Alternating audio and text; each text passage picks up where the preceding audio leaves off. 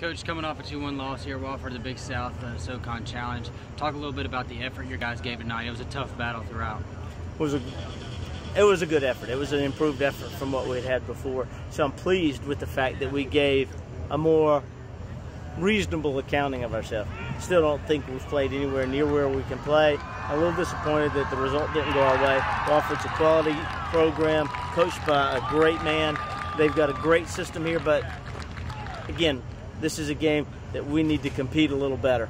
Talk a little bit about a lot of new players playing a lot of minutes here tonight. Did we play a lot of new players? I just didn't notice. I thought we were playing the freshman squad out there.